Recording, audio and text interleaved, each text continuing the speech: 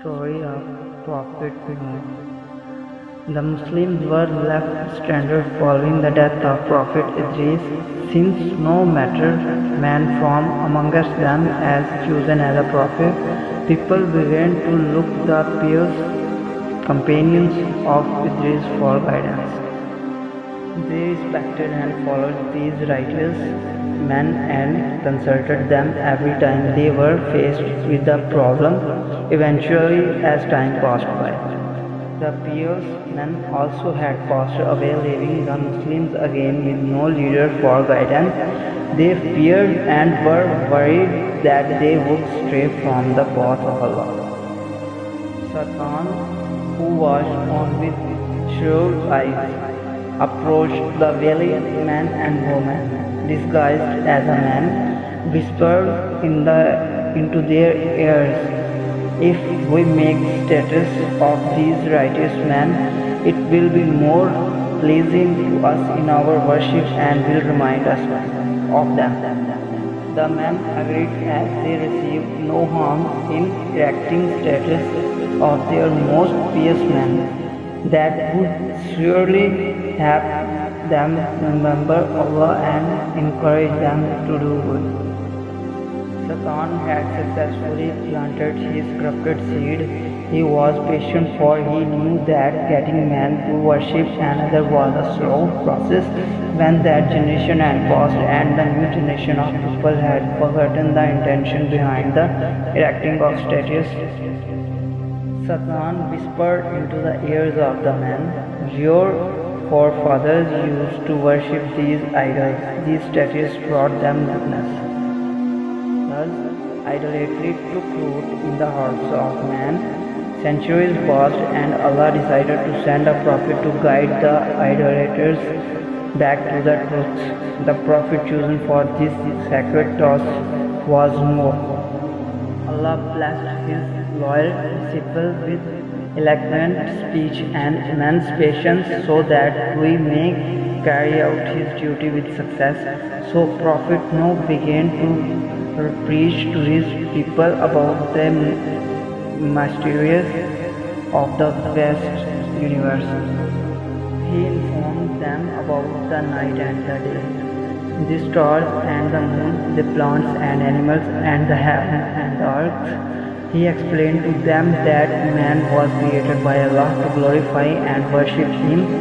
Noah then told them about the oneness of Allah, that the mysteries of the world were only proof of the existence of one true God, and that is none other than Allah the Most High.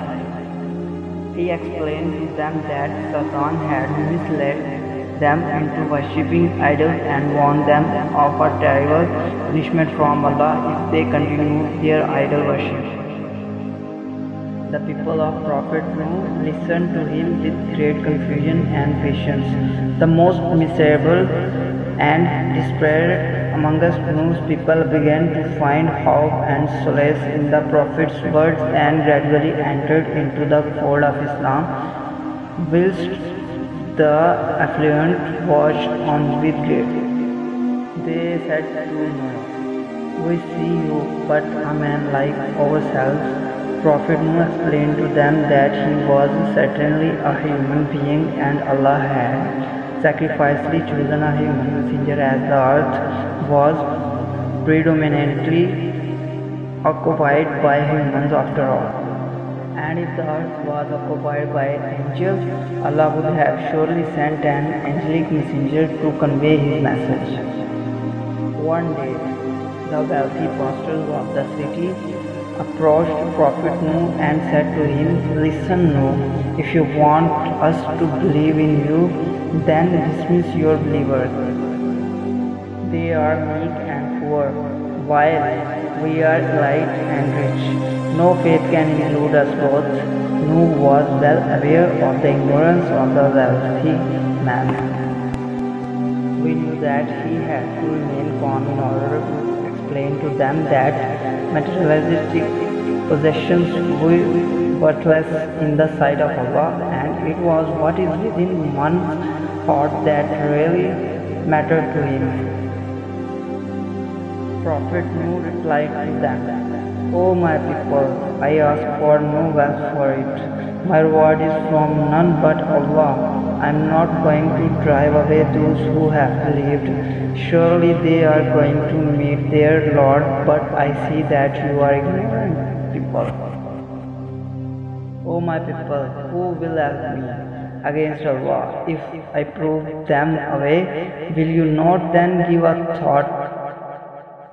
And I do not say to you that with me are the treasures of Allah, nor that I know the unseen, nor do I say that I am an angel, and I do not say of those whom your eyes look down upon that Allah will not bestow any good on them.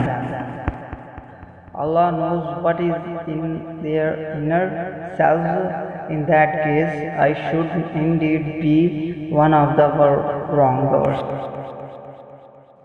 The idolaters were furious. They had tolerated Nuh's incessant preaching and arguments for too long. They angrily challenged Nuh, "Oh Nuh, you have disputed with us and have prolonged the dispute with us. Now bring upon us what you threatened us with, if you are of the truthful." Nuh replied, "Only Allah will bring the punishment on you, if the wills, and then you will not be able to escape, and my advice will not profit you, even if I wish to give you counsel. If Allah will is to keep you astray, He is your Lord, and to Him you shall return." The disbelievers, who had lost all patience with Nuh, resorted to hurl insults at the Messenger of Allah in attempts to frighten him from preaching the religion of Islam. They said, "Verily we see you in plain error." Nuh patiently replied, "O my people, there is no error in me, but I am a messenger from the Lord of the world. I convey unto you the messages of my Lord and give sincere advice to you, and I know from Allah what you know not." Despite the continuous mockery and rejection, Prophet Nuh was persistent in calling his people to Islam for 950 years, but every generation that came to existence rejection Nuh as their fathers did.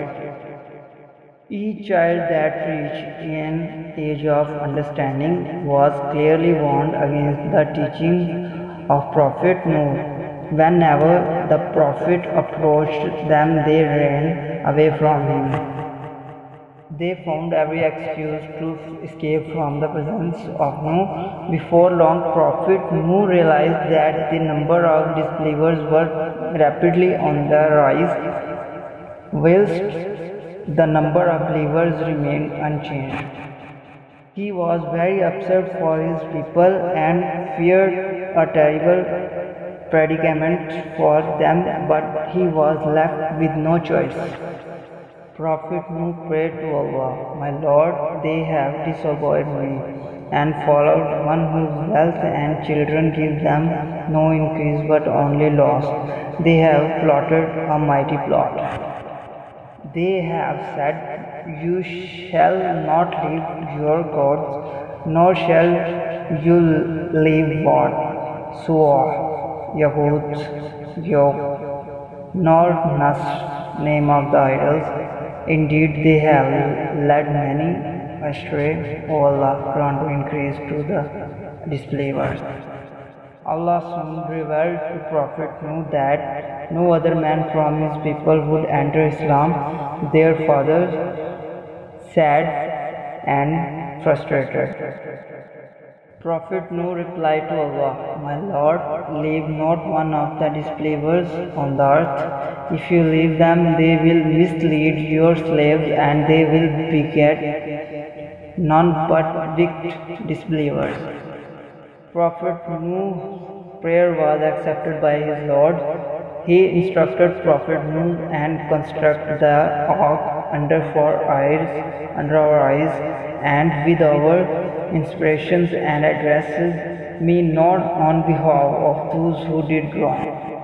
Outside the city limits, away from the sea, Prophet Nuh began to build the ark through day and night with the support and guidance of the angels.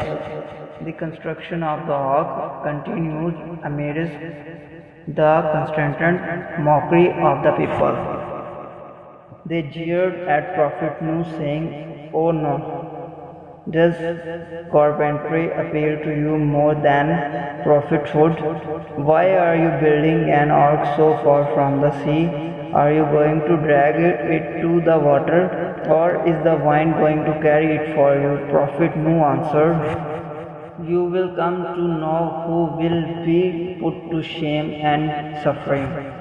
Allah then instructed to Nuh that when the Aun at his home begins to gush forth water, collect the believers and board the ark, for it was the first sign of the beginning of the floods that would destroy the disbelievers.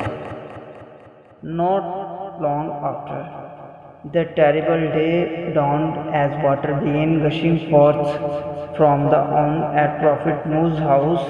Nuh knew it was time to board the ark along with the believers. Nuh also took with him pairs of animals, birds and insects.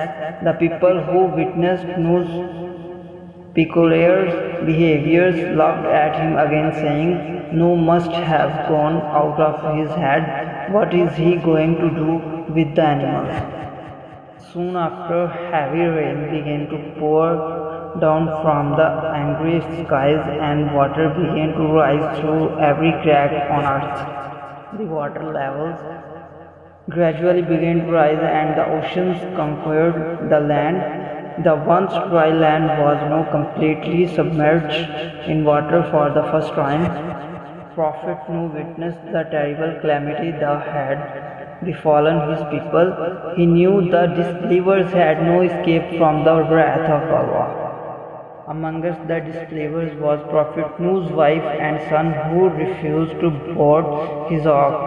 Nuh desperately called out to his son, "O my son, embark with us and be not among the disbelievers." The ignorant son of Nuh replied, "I will get to the mountain. It will save me from the water." Nuh answered, "This day there is no savior from the decree of Allah except him on whom he was mercy. Before long, Nuh's son was engulfed by angry waves, never to be seen again. When every single disbeliever and perished, Allah ordered the skies and the earth swallow up your water, and the sky withhold your rain. The skies immediately cleared, and the sun shone brightly on the land. Meanwhile, Noah's ark peacefully landed on Mount Judi. Allah instructed his prophet, "O Noah, come down from the ship with peace from us and blessing on you and on the people who are with you." As instructed, Prophet Noah along with the believers got off the ark, releasing the rescued animals, birds and insects across the green land.